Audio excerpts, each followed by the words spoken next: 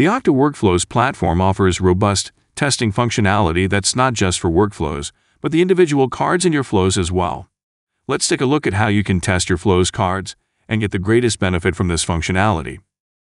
You'll want to make a habit out of testing individual cards in your flows when building out your use cases.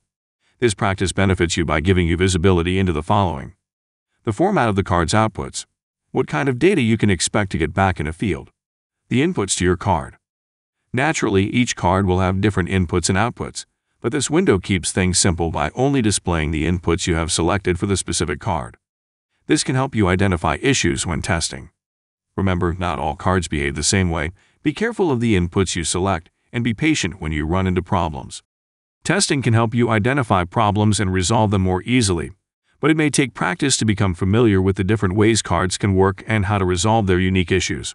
Later on, in more advanced lessons, we'll discuss specific troubleshooting methods in more depth.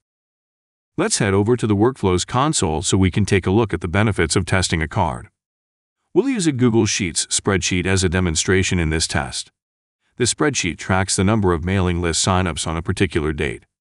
By testing the card, we can ultimately ensure that we'll get the result we expect.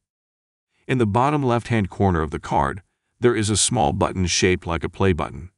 Clicking on that button will bring up a window in your screen with inputs on the left pane and an output section in the right pane.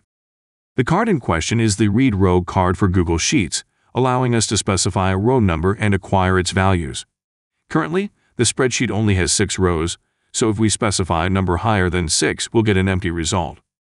Naturally, we want a result that contains data so we can run another test that specifies an existing row and get what we need.